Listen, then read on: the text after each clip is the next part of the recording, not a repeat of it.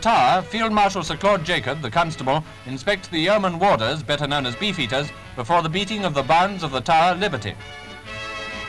The ceremony, which only happens on Ascension Day every third year, starts with a service in St. Peter ad Vincula Church.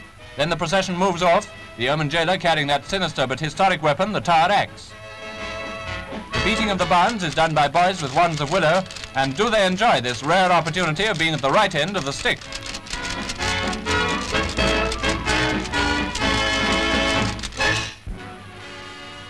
If you've never seen a fire before, you're going to see one now.